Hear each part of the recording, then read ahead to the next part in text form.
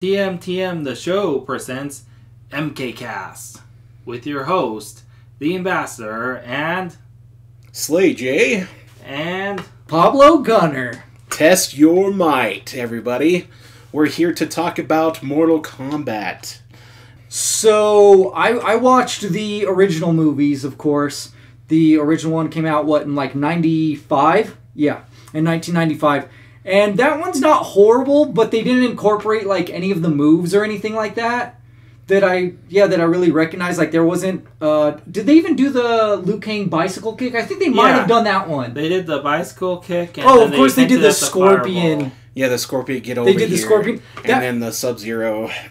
Yeah. Yeah, honestly, they said, get over here way too much. And I've been listening to the music for it, and, that's all it says is get over here and come over here. So annoying. I always skip that track, because, it starts cool, and then it just, once it goes on to that, I'm like, okay, this is annoying. I'm skipping this. But the main soundtrack, or the main song, hits so good. Even to this day, dude. They'll even try to do remixes, still not as good. No, not as good. It is mind-blowingly good. It still stands the test of time. It really does. It's a blast. That came on and I was just dancing to it. Even the kids loved it. They're like, yeah, they're all, and then you feel like when you hear the song, you want to do all the different poses of the characters. They're like, Raiden, Liu Kang, Johnny Kid, and you're like, I can't do the splits, I'm not doing that one. Kung Lao, you do the hat thing, So it's so good, dude. And it's cheesy. It's a cheesy movie, but it's not bad. It really isn't too horrible. There's some things that could have been written better, because, my wife watched it with me. And probably, the worst part is, I think, when Liu Kang is fighting Shang Tsung at the end. And he starts winning, and he runs away. And then he, taunts him, and he goes up there.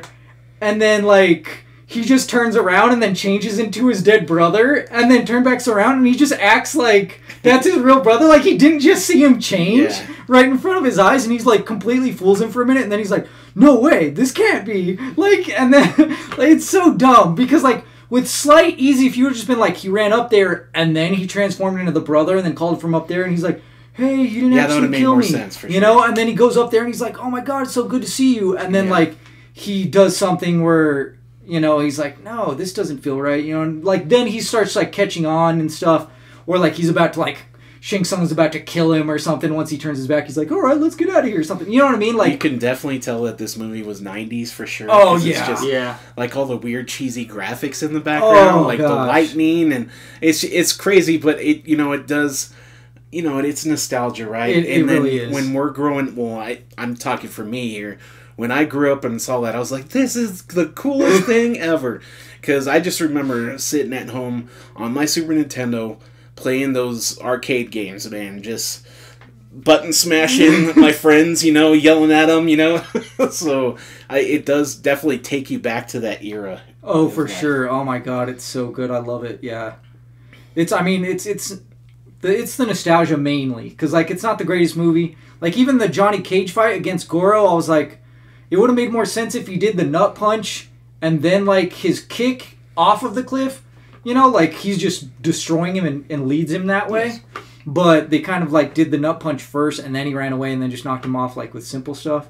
You know what? They also said flawless victory in the first one way too much. A flawless victory is only when, you get no hits on you, right? That is it. But they said it, so many times, which there was a few times where there was, when Sub-Zero would, shoot his blast, turn him to ice, and then they're done, right? And then other times. But they said it, almost after every kill, and it's that's not how it works, okay? That's not a flawless victory, okay? I really wish they would have brought in some, the video game aspects of it, of, maybe when you're failing to, do the moves, you you do the back to get something. They should have done something like that, where it's oh, it's not working. Yeah, you're just flailing. Actually, hit up in this and the person's just and then they just fall back, where you just tap them and then they fall back. Oh my gosh, you felt so stupid when you were doing that, and you're like, damn it! And then they just fall and die in such a stupid way. Yeah.